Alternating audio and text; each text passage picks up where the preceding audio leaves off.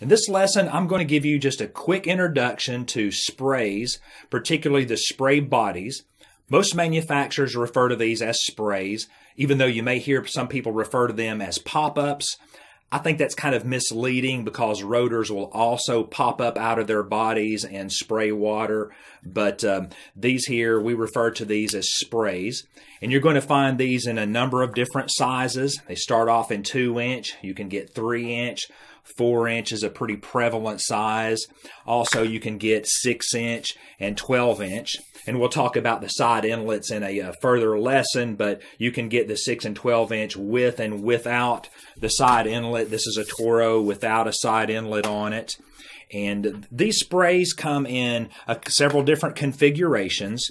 When you buy them, they may come with a flush plug installed. And this is for the installation process. When you're putting everything in the ground, it's, kind of dirty, and you're going to backfill your trenches and everything. And then after everything is installed, flush everything out. This one's got a directional flush plug in it. And this is going to, you can turn this and spray in the direction you want it to spray. Not on the street or back in the dirt or whatever you want there, so that once you flush it out, then you can go back and pull this up, take this off, and put your nozzle on it. We're going to talk about the nozzles in a further lesson. There's a whole lot to it. Most manufacturers have many different, even a couple of hundred different options as far as nozzle goes. Several different kinds of nozzle series that may be match precipitation rate, maybe variable adjustable nozzles. But you can buy sprays with the nozzles pre-installed. Typically, that's how you're going to find them if you're buying your sprays from a warehouse store, a big box store, maybe like a Lowe's or Home Depot or something like that. And this is the Rainbird Sure Pop 600 2-inch. And this one actually has a 15-foot, 180-degree nozzle installed in it.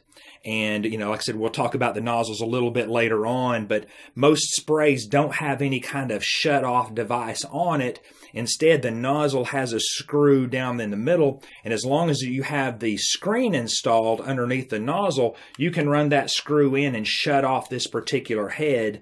Or if it's a variable adjustable nozzle, you can cut the pattern down to 0 and effectively shut it off. But let's take a look here at a clear example. Basically, the spray is just a vehicle for the nozzle itself. The nozzle is what is the variable part about it, that you can get the nozzles in different sizes, different arcs, or distance that it'll throw.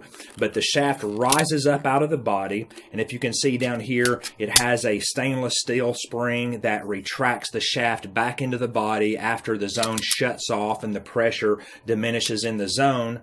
But the nozzle attaches here, and it has a screen that comes with every nozzle. I definitely recommend that you put these screens in here. It'll keep your nozzle from getting clogged up. Now, the screen may get clogged up eventually, but it has more holes and more availability for water to flow through it versus the nozzle itself, which has very small orifices and only really one place where it comes through and distributes out through the nozzle. So it's always better to use the screen. And the screen is also where the screw seats down against this to shut it off.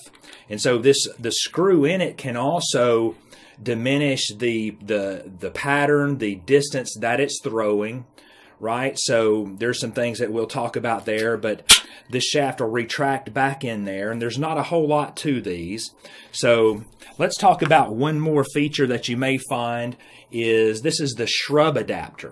So the shrub adapter is a little piece here that fits on top of a riser. Now, all sprays, as far as I know, are 1/2-inch models, right? The inlet on the bottom of these are 1/2-inch, and also the side inlet as well.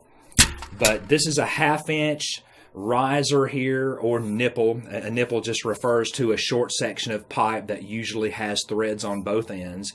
So this is a 1/2-inch, 12-inch riser. And the shrub adapter is just a little plastic piece that has on the inside the FIP, or the female iron pipe threads in it that'll fit onto a typical PVC or iron pipe threaded device, whether it's steel or PVC or whatever, but the male threads on the top fit the nozzle. Now, the threads that nozzles attached to aren't iron pipe size. They're actually smaller and a little more delicate and easier to strip out. Okay, so just be careful as you're putting those on there that you don't get grit down in there and strip it out and get some water blowing by or whatever. And so that really brings us to the very last thing we want to talk about, is the configuration of the threads. You can get these set up in both male and female threaded bodies. Hunter, Rainbird, and Irrigation use male threaded spray bodies, which means the nozzles are female threaded, but K-Rain makes male and female for, adapting for whatever, you're using or to swap out. And Toro exclusively makes female threaded spray bodies and male threaded nozzles. So you don't see any threads on this here because it's a female threaded body and a male threaded nozzle. Of course, this is just the plug in it.